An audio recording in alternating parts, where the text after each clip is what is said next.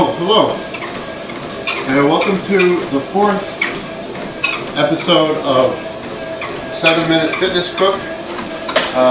Today we're going to be making Creole spaghetti.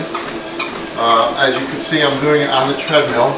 The first 10 miles I did, I got all the spaghetti ready, the cheese, and now these last 10 miles I'm getting the salad ready. Now, I got to slow this down a little bit. The Creole is, on the first 10 miles I was jogging, I got the cheese ready and the spaghetti. This is as I was on the treadmill again. I'll be very careful with that. Now I'm getting the salad ready. And one important thing, you need to be very balanced and coordinated to do this on a treadmill and preparing a meal. You got to be very careful.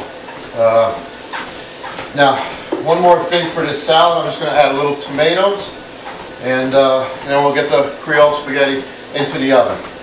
Okay, let me just get some tomatoes for that. Oh, oh.